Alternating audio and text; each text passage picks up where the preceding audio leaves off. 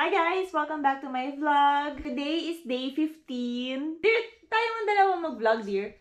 Kasi tayong dalawa yung nag-grocery eh. Dear!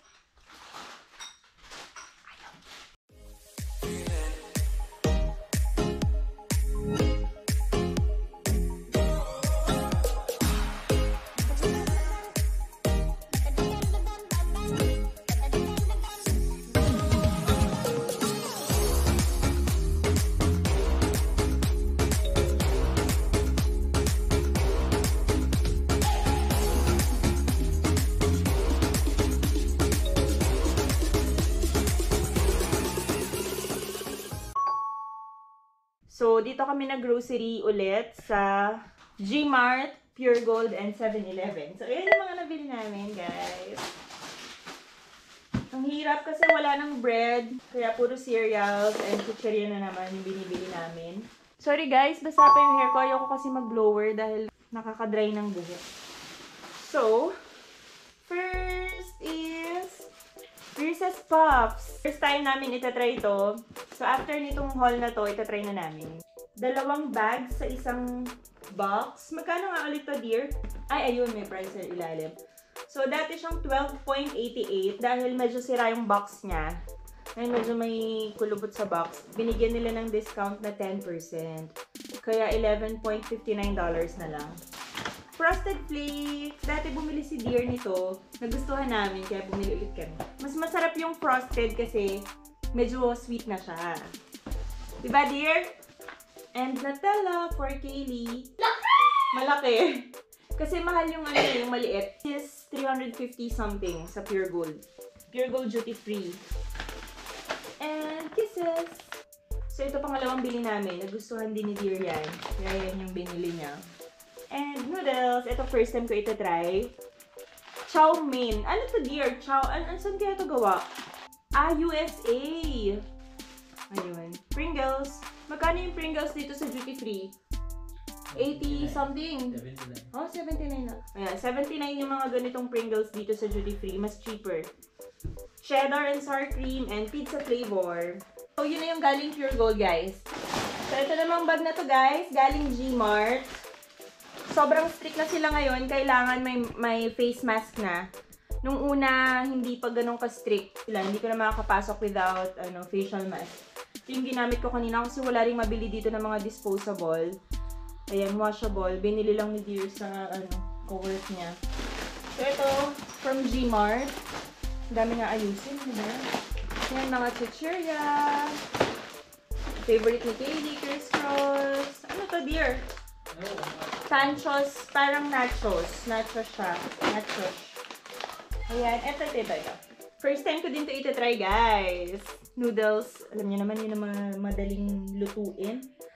Hot chicken flavor tteokbokki. Ay, ano yun? Parang, ayan o. Hindi ko pa ito na-try, guys. Excited ako. Dear, tingnan natin. Merienda. Mango, Del Monte. Ito yung isa. Nagustuhan ko siya kaya bumili ulit ako. Last time, di ba, meron na yan. Nakain na namin yung isa. And then, ketchup again. Dahil ubus na yung una naming nabili. Ito, nag-crave kanina si Kaylee ng cookies. Kaya, bumili na kami. Marami na kaming binili ngayon, guys. Kasi, ayaw na namin palabas-labas. Kaya, bumili na kami ng madami. And, ubus na rin kasi yung mga tinda ng grocery. Yung ibang na lang, wala ng laman. And calamansi, sausawan. Para pag may mga nabili kaming lutong bahay na ulam, sinasawsawan namin dito. Actually, bumili nga kami ng soy sauce sa sa G-Mart nung isang araw yata. Ka-sale. Dear, naka-sale to, diba? Save 15 pesos. Kailangan talaga kasi ng vitamin C. Kaya, meron kaming ganyan. Mango juice and pineapple juice. Ito pa. Ito naman yung mga ano naman ito mga to. Kaya naubusan kami ng mouthwash. Bumili kami ng malaki dahil wala nang maliit na tinitinda.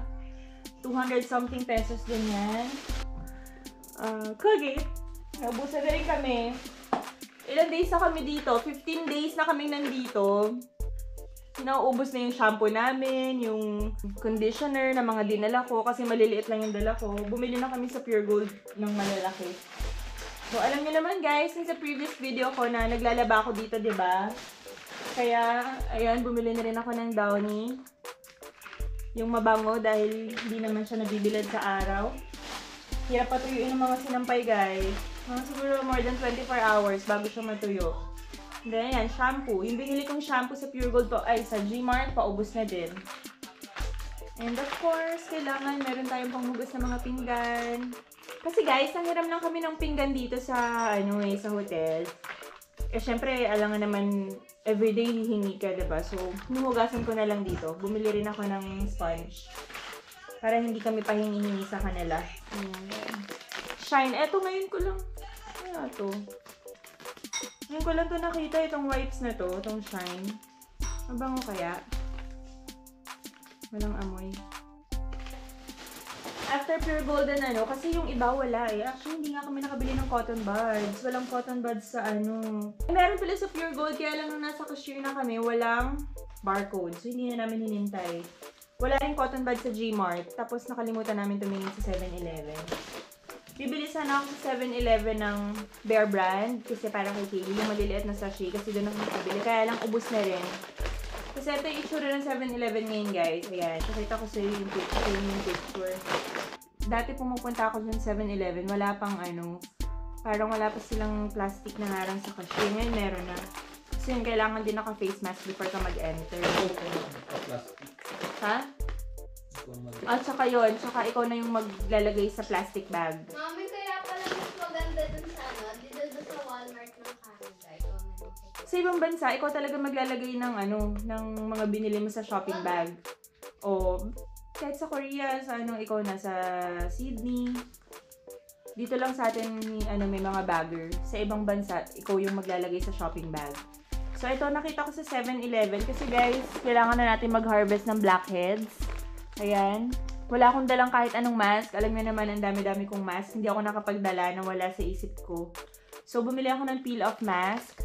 Pantanggal ng blackheads. Ayan, mamaya mag-blackheads kami. I mean, mag-harvest kami lahat. Of course, ang dami ng blackheads dyan. Tapos, bumili rin pala ako sa Pure Gold ng ng pang bunot sa kilay. Dahil mahaba na siya. Ayan. Itong isa, hindi ko alam kung ano mas maganda sa dalawa. Pero, unahin ko to gamitin. For yung laman. Siguro, mga twice a week ako magaganito. Kasi hindi tayo makapagpa-facial. Ayan, ang dami ko naliligpitin. Oh my gosh. So, Pancit Canton to go. To go ba yun? Pancit Canton Go Cup. For Kaylee. Calamansi flavor. Ayan. 3 pala yung binili niya. Grabe guys, nakakaawa itsura ng mga grocery stores ngayon. Wala na halos laman-laman. Sana matapos na guys, no? Gusto ko na rin magtrabaho ulit. So, yun lang guys. Wala na akong gagawin ngayon guys. Ganun lang naman ang life namin dito. Ayun si Kaylee, oh. Ayan, si Kaylee. Ayan si Dear. Day off niya ngayon. Ako, ayan. Ito, sa akin yan. Sa akin yung malaking yan. Pinapanood ko ngayon, guys, yung ano nga ba yan? Dr. Romantic. Napakaganda pala. Episode 20, Season 1. Kaya, after that, panonoodin ko na yung Season 2 sa View. Wala siya sa Netflix, eh. Yung Season 1 nasa Netflix, pero yung Season 2 nasa View lang. Kaya, yun na yung papanoodin namin. Last episode. Nanonood nga rin si Deary. Go ahead, Dr. Guys, bye-bye. Thank you for watching. See you. Okay guys, hindi pa pala tapos yung video. Try na natin itong Dior 4-pack. Ayan. Try ko na sa nose. Mas okay kung i-open mo muna yung pores. So, kailangan mag-wash tayo ng warm water. Ito yung itsura niya sa loob. Ganyan. So, pag tinanggal mo yan, tatanggalin mo yung film, yun yung ididikit mo sa nose. Kailangan daw wet, hindi siya didikit sa dry nose. Yan. Kailangan hot water pambasa natin para mag-open yung pores. Sana marami tayong makuha.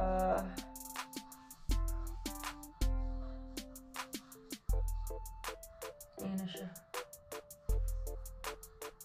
Ito yung marami. Ba tayo niya mag-stick dito? Ayan, dumikit na siya. Sabi, 10 to 15 minutes lang. Huwag masyadong matagal kasi pag over 15 minutes, baka mahirapan na daw tanggalin. So, kapag umover ka, like kunwari nakalimutan mo siyang tanggalin, basain lang siya ulit para mas easier na siya, hindi ka masyadong masaktan. So, yun na guys. After 15 minutes, ito na siya. Tatanggalin na natin. From the from here, sa corner, papuntang center.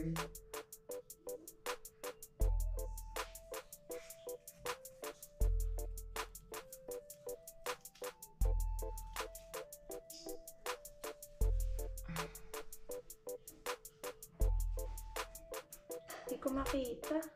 Kyle, open mo nga yung yung curtain. Minute me? Titignan ko lang to. May mga nakuha naman. Strawberry bell. So, ito guys yung Reese's Puffs. 2 bags. Ito na yung isa. Nakuha ko na.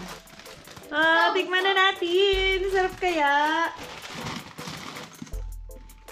Tikman ko nga nang walang milk. Ay! Oh my gosh! Ang sarap! Pwede siyang gawing chips nga lang kahit wala ng milk. Lasang peanut butter. Parang Reese's chocolates talaga. Oh my God. Oh, sarap. Tikman natin kung masarap siya kapag may milk.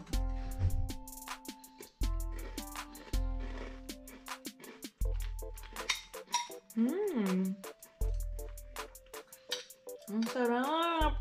Tignan natin kung magugustuhan ni Dear. Lasang peanut, no? Tapos may milk pa, tapos chocolate. Sarap? Nagustuhan mo, Dear? Bye, guys! Ba't automatic na nag-charge? Ano pa tempo? Ito na siya pag in-open. Ay! Ito yung noodles, oh. Ang tataba. Naku, masarap kaya ito, Dear. Tapos, may kasama rin siyang spork. And yung 2 sauce niya. So, hindi ko pa alam paano siya lutuin. Siguro parang yung yung mga bulldog din na iti-drain mo ng onte, pero hindi mo sasainin yung water. So, kailangan medyo may konting water siya. Oh! Microwave. So, hindi natin to pwedeng kainin dito dahil wala tayong microwave. Ay, shucks. So, nagawa natin ng paraan, guys. Ayan na. Layo natin, nagmo-moist. So, kailangan ganyan hanggang dito yung water niya sa line. Ito na siya. Rice cake pala. Ay, nako. Si Kaylee, ang tagal talagang maligo. Uy, ang bango. Grabe.